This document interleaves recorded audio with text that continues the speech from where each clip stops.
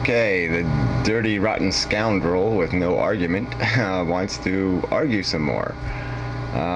So yeah, I'm going to do it again. I'm going to play his clips because really there's no way to point out just how insipid, circular, self-contradictory his arguments are than to show his argument. I mean, it's, you know, it is that vacant. And I think this is a good discussion to have, just because this is the rhetoric. This is the rhetoric that's controlling the world. And it's rhetoric that's, you know, easily destroyed logically. I mean, it really has no foundation, no basis, no merit whatsoever. And people have only just bought this superficial lie. And I know people aren't watching these videos very, you know, they're not viewed very highly. But, you know, this is important stuff, because this is what's making the world go round, is these canards, these delusions, that this is, you know, that people think certain things equal other things, and they don't. And so, let's show the equation for what it is.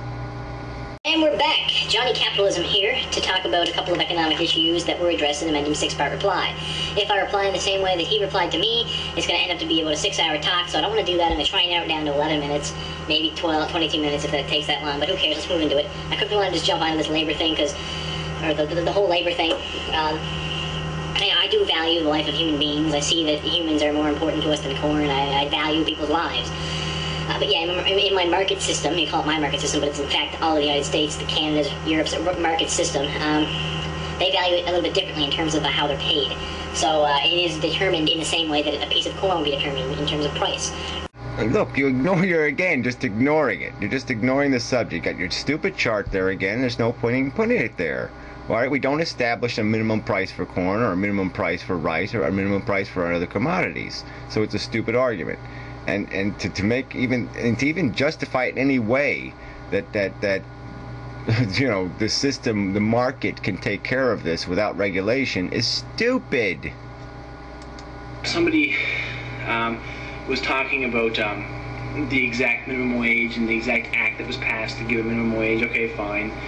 You want to talk about that? Let me just show you the implications of minimum wage. I understand there's minimum wage. I know that. Well, I'm just going to speed this part up. This is just bullshit. I don't need your stupid charts, asshole. So that's even what makes your argument even stupider, is that you're so patronizing and simplistic. And you think I'd make fucking part J now if I didn't know what the fuck I'm talking about? So I don't need you to explain this bullshit. All right, that's why you're just wasting my time. That's why I have to make 6 fucking parts. It's because you won't discuss the fucking issue. You'll sit there and tell me, well, you know, I have to explain leaves to you. Leaves are green. You see the green color? Well, that's a refraction of the light. But fuck you! Get to the goddamn point. All right, so now you're going to argue, all right, that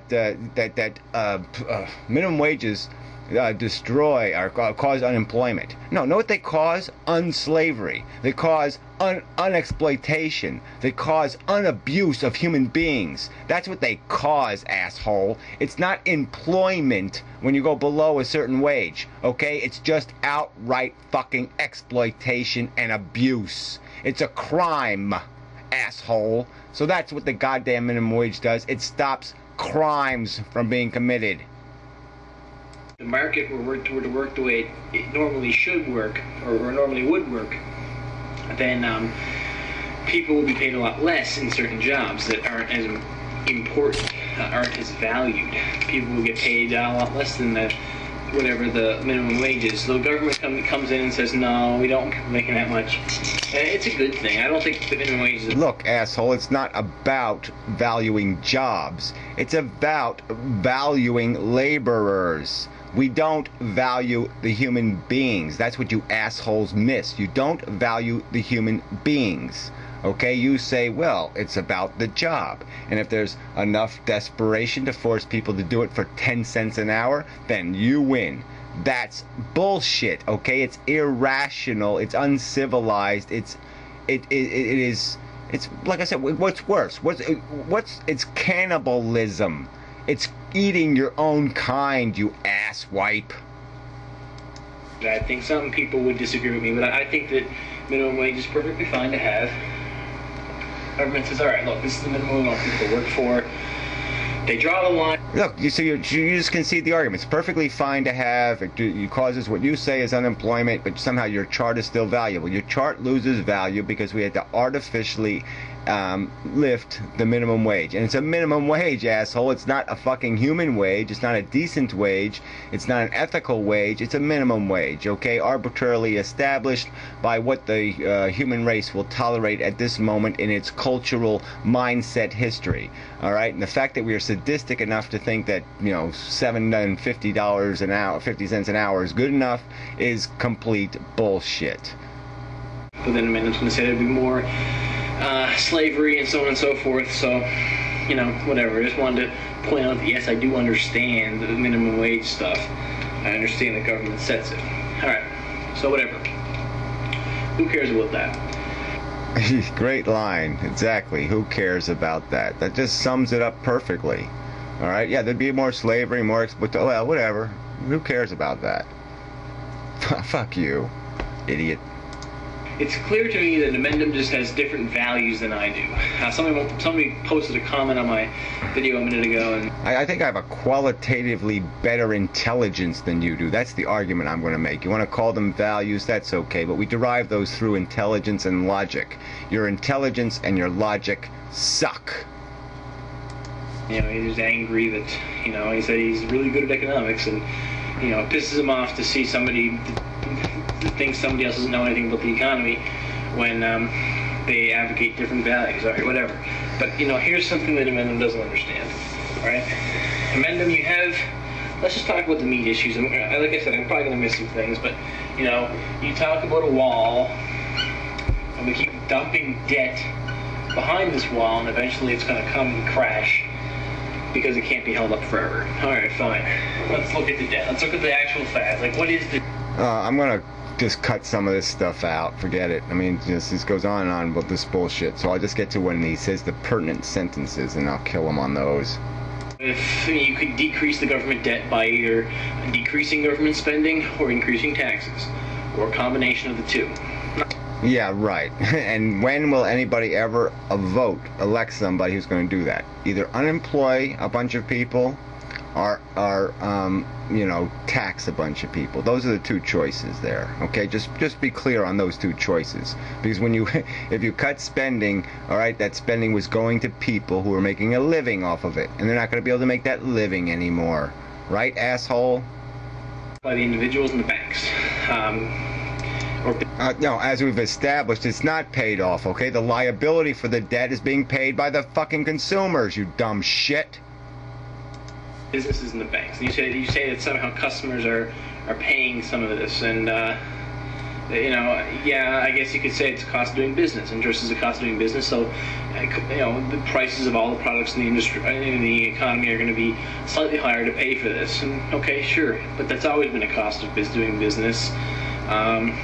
So private debt is not debt that's accumulated that everyone is going to be responsible for. That's only between the banks and the individuals. And why keep saying that? Why keep saying it's only between the banks and the individuals?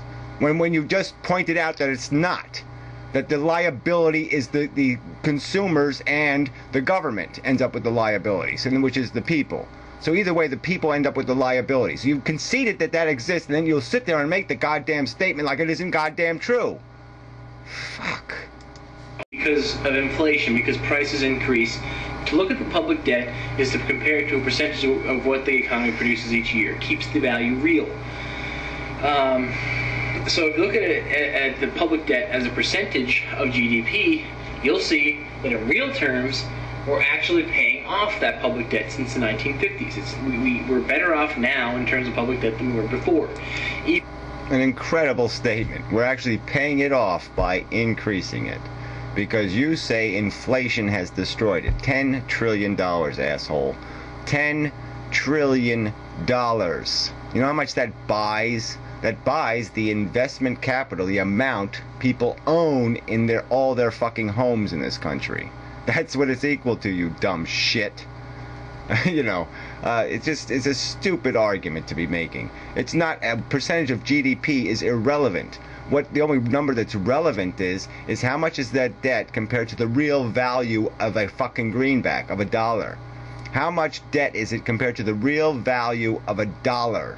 And my point is, my argument here is that GDP number, the whole perception of growth, the whole perception of the strength of our economy has been inflated artificially by printing money excessively and injecting a bunch of artificial fucking growth and artificial fucking strength in the economy that doesn't really exist. All right, and when the real number comes down, you're going to find that the that is going to be monstrous.